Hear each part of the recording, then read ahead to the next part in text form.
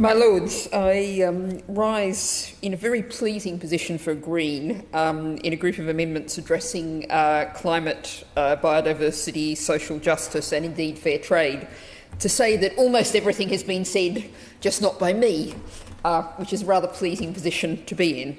I'm acutely aware of the hour, so I am going to be very brief and just seek to add a couple of additional points. I do just want to say that Amendment 49, in the name of the Noble Lady Baroness Worthington, and indeed also addressed by the Noble Lady Baroness Parmenter, and with full cross-party support, I would have attached my name to that had there been space, and that clearly is absolutely crucial.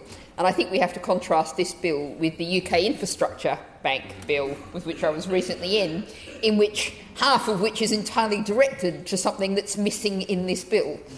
And I was thinking of the tireless work of the other noble Baroness Hayman, the one who's not in the chamber today, who's worked so hard. And I can go back to my first ever time in this in the committee in this room on the pensions bill, when we were fighting to get a climate provision in the pensions bill back almost 3 years ago now. And then we thought, one day we're going to get to the stage where we won't have to fight to get these in every bill when it clearly should be there. And sadly, it's clear, despite the UK Infrastructure Bill, we're not there yet. I think the points made by the Noble Lord Hunt of King's Heath about the report, the most recent report from the Committee on Climate Change, are hugely powerful. We have targets, but we don't have policies.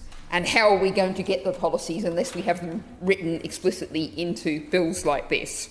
And I do just also, I would have signed it had I not missed it, commend the Noble Lord's Amendment 48, because I think there's an important word in there, which is cultural well-being, which is something which is far too often missed out.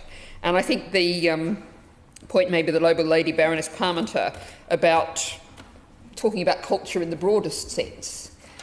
We need to give people a rich life, which may have less physical stuff in it, but is a far better quality of life. And I think that cultural point really starts to address to that. And that also addresses public health and indeed consumption issues. Now, I'm aware of the time, so I'm going to be really restrained, and I hope I get some brownie points for that and sit down.